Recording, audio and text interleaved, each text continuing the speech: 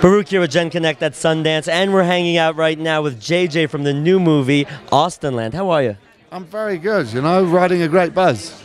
Right? What, a buzz from, well, is this a legal buzz? Movie, yeah. Like, a lot of different ways to go with that. That's a great opener.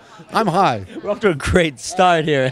No, the film went down great, and people were laughing in the cinema, and we've been laughing ever since. So, you know, that's why we come here, and it's turning out great. I get a feeling that you tend to laugh a lot in life. You seem like a very up sort of person. Really? All right, I'll take it back. No, you can't take life seriously. You know, you gotta laugh at it. Right, because it gets absurd. Yeah, everything's silly. Would you say that that's the message you're hoping people take from Austenland? Just to laugh at yourself and, you know, laugh at our dreams and our obsessions and have a good giggle at every silly little part of ourselves, and Jennifer Coolidge, the comedy genius. She is. I've been a long-time fan of Jennifer Coolidge. What was it like to work with her? Well, in every scene, I can't look at her. In every scene I'm with her, I'm looking in the other direction because I'm weeping in hysterics. What's she like when the camera goes off? Is it the same thing? Exactly the same. What you see is what you get.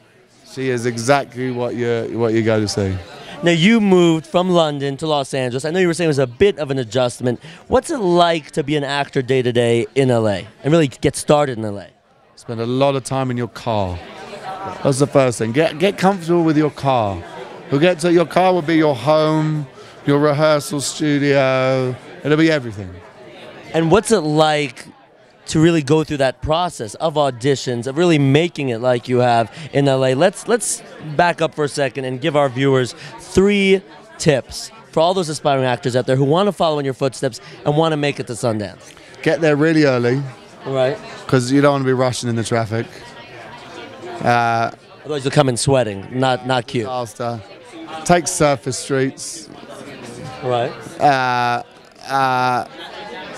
And just, you know, when you go into a room and there's a million other young male actors all sizing each other up and, you know, and practicing and flexing themselves out, I try not to go near the audition room now. I hide around the corner until I hear my name called and sprint in. Well, you never know what they're looking for.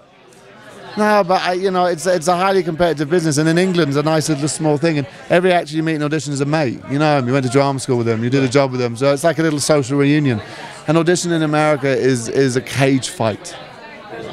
You know? Well, you've clearly fought very well in that cage, so congratulations on the film, and thanks for chatting. Thanks so much, mate. Take care. And for more with JJ and Austenland, be sure to check out genConnect.